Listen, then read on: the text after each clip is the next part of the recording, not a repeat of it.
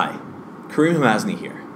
To continue on with our series on dynamic programming, we're going to look at a problem called the rod cutting problem. Now, if a seller had different sized pieces of rod that sold for different amounts, we want to try to maximize the profit made by cutting up a rod of size n. So let's take a look at this problem and dive right in.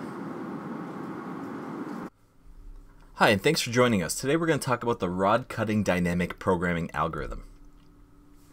So, let's describe the problem. Given a rod of length n units, and the price of all the pieces smaller than n, let's find the most profitable way of cutting the rod. So let's say we have this rod here, and the following prices for all the different sizes from length 1 to 8. So say we have a retailer that wants to maximize his profit by selling smaller pieces of the rod. So let's look at a tiny little example of how this works. So let's say the rod has a size 4. The possible cut combinations could be this. We could cut the rod into 4 pieces of size 1. Each piece is worth $1, giving us a total for this kind of cut of $4. Let's say we cut the rod into 2 pieces of size 2. And if each of these size 2 pieces is worth $5 each, then we have a total of 10. Let's say we cut the rod into 1 piece of size 1 and another piece of size 3. The size 1 piece is worth $1. The size 3 piece is worth $8. That gives us a total for $9. If we cut it so we have 2 pieces of size 1 and 1 piece of size 2, each 1 piece is worth $1 and the size 2 piece is worth $5, giving us a total of 7. And lastly, if we just leave the size of the rod as 4, it is worth $9, giving us a total of 9. The remaining 3 ways to cut the rod are just permutations of some of the left arrangements. So when we look at this, we could see that cutting it in 2 pieces of size 2 gives us the most value at $10. So this problem has optimal substructure, and let's go over the proof for that. So let's say we had the optimal solution for cutting the rod C, I to J, where Ci is the first piece and Cj is the last piece. So if we take one of our cuts from this solution, somewhere in the middle, let's say K, and split it so we have 2 subproblems, Ci to K and Ck plus 1 to J, assuming that our optimal is not just a single piece, then we would have this rod over here, with the top subproblem Ci to K and the bottom Ck plus 1 to J. So let's assume we had a more optimal way of cutting the top part Ci to K. We would swap the old Ci to K and replace it with the more optimal Ci to K. Overall, the entire problem would now have an even more optimal solution. But we already had stated that we had the optimal solution before, so this is a contradiction to our original statement.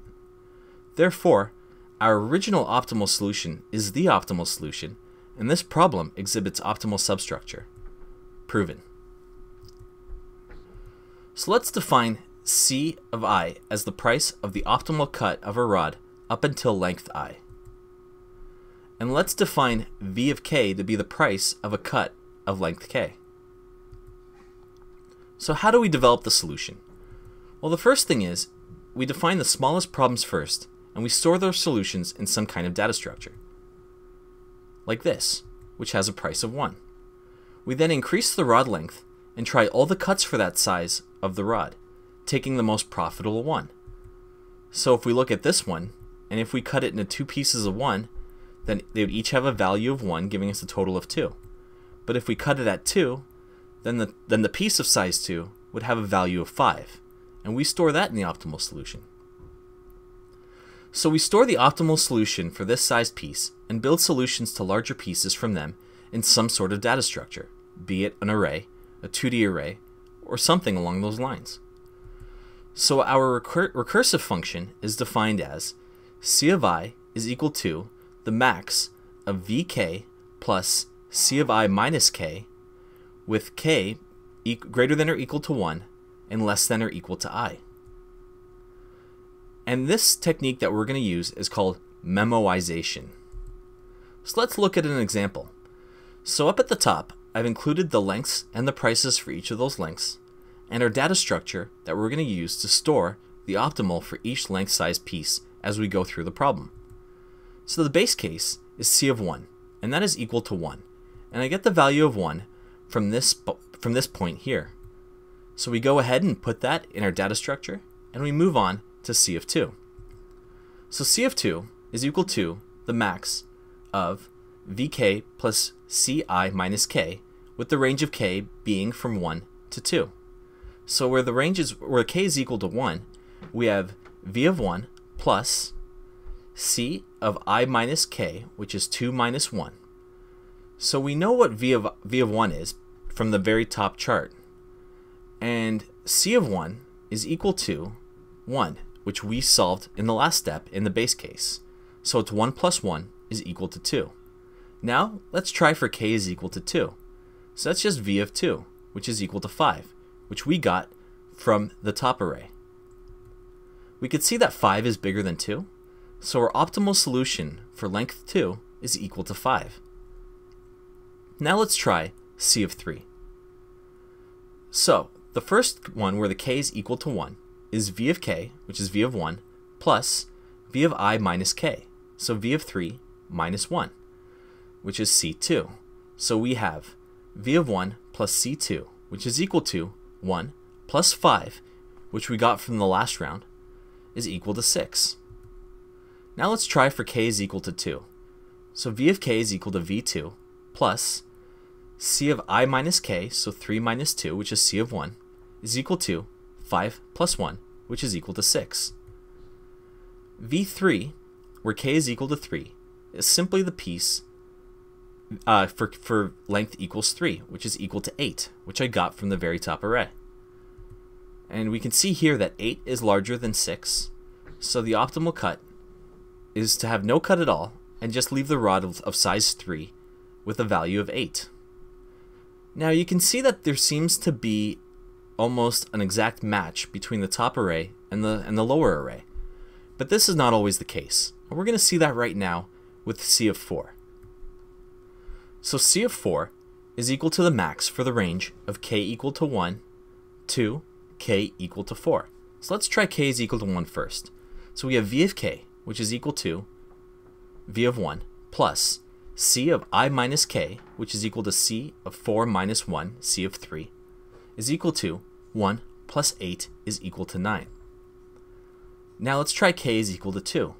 So V of k, which is V of 2, plus C of I minus k, which is 4 minus 2, so C of 2, is equal to 5 plus 5 is equal to 10. When k is equal to 3, we have V of k, which is V of 3, plus C of I minus k, which is C of 4 minus 3, C of 1, is equal to 8 plus 1, which is equal to 9. And lastly, if we did not cut the rod at all, we would just have V of 4, which is equal to 9, which I got from the top array. And here we can see that the highest value is 10. So the optimal solution is to have a size of 2 plus whatever the value is for C of 2. So we put 10 in our second array, our data structure that we're using to keep track of the optimal solutions, and we now move on to C of 5. So the range of k in this case goes from 1 to 5. So V of 1 plus C of 4 is equal to 1 plus 10, which is equal to 11. For k is equal to 2, we have V of 2 plus C of 3 is equal to 5 plus 8 is equal to 13. Just so you know, I'm getting the values for C of 4 and C of 3 from the solutions that we calculated so far. Now let's try k is equal to 3. So we have V of k, which is V of 3, plus C of 5 minus 3, which is C of 2, is equal to 8 plus 5 is equal to 13. K is equal to 4, has the value V of 4 plus C of 1 is equal to 9 plus 1 is equal to 10. And V of 5, where we don't do a cut on a rod of length 5, is equal to 10. And here we see we have two solutions, both equal to 13. So the optimal solution has a value of 13. Now, let's try C of 6. Here, the range of k will go from 1 to 6. So v of k, which is v of 1 in the first round, plus c of 5, which is I minus k, 6 minus 1, is equal to 1 plus 13, which is equal to 14. When k is equal to 2, we have v of 2 plus c4 is equal to 5 plus 10, which is equal to 15. When k is equal to 3, we have v3 plus c3 is equal to 8 plus 8, which is equal to 16. When k is equal to 4, we have v of 4 plus c of 2 is equal to 9 plus 5, which is equal to 14.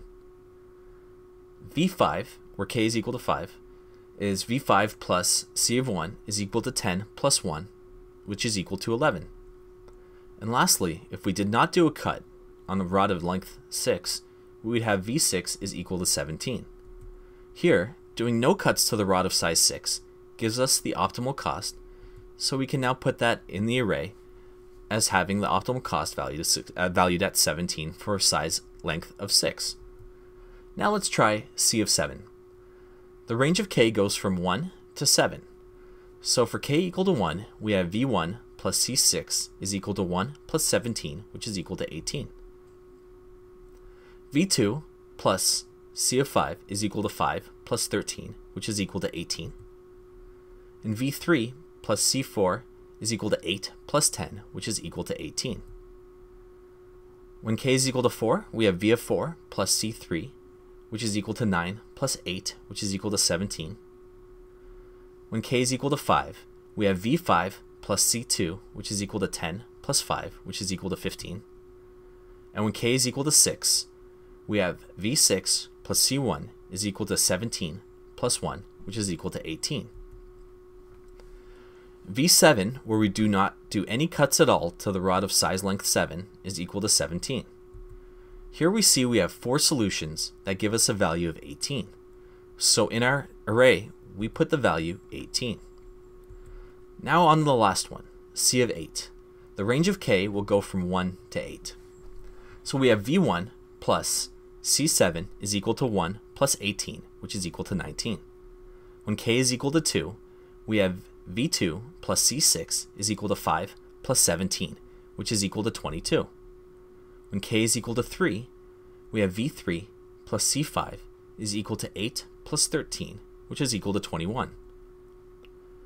For k is equal to 4, we have v4 plus c4 is equal to 9 plus 10, which is equal to 19. When k is equal to 5, we have v5 plus c3, which is equal to 10 plus 8, which is equal to 18. When k is equal to 6, we have v6 plus c2 is equal to 17 plus 5, which is equal to 22. For k is equal to 7, we have v7 plus c1, which is 17 plus 1, which is equal to 18. And lastly, by doing no cuts at all to the rod of length 8, we have v of 8, which is equal to 20.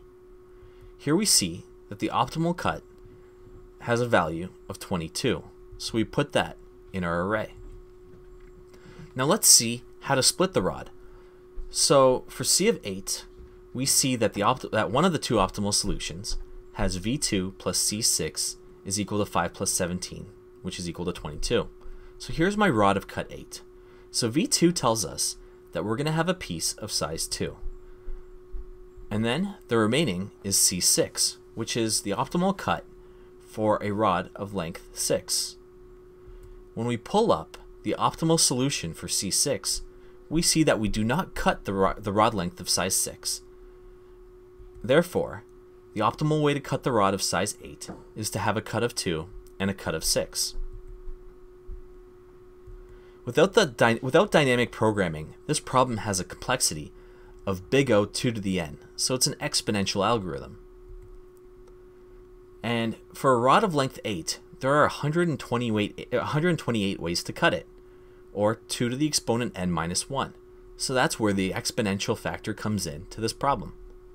With dynamic programming and this top-down approach, the problem is reduced to big O n squared. And that solves the rod cutting dynamic programming algorithm. Thanks for watching. Have a great day. Thank you for watching. Go to csbreakdown.com for more, subscribe to our videos, and like this. Bye.